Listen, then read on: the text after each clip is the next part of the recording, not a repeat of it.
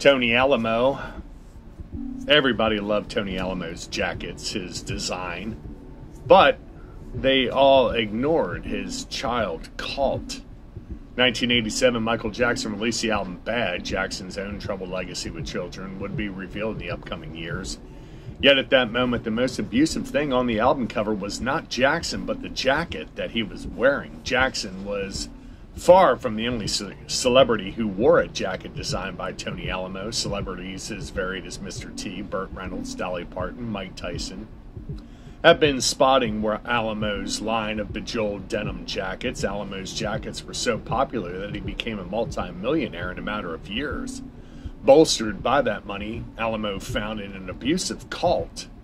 Tony Alamo turned a failed career as a pop singer into a lucrative career as a preacher.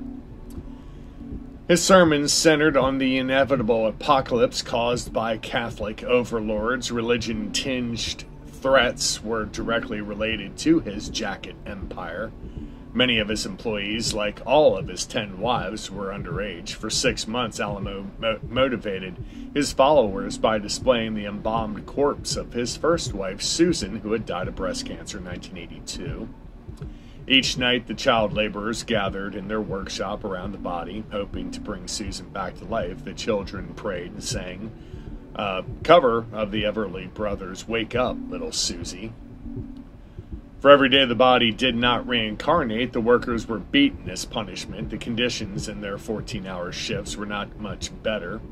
Rhinestones routinely cut their fingers. Alamo's empire crumbled as his slave labor, serial sexual abuse, and tax evasion became evident. He died in prison in 2017. His tainted legacy has not stopped celebrities from wearing his jackets to this very day.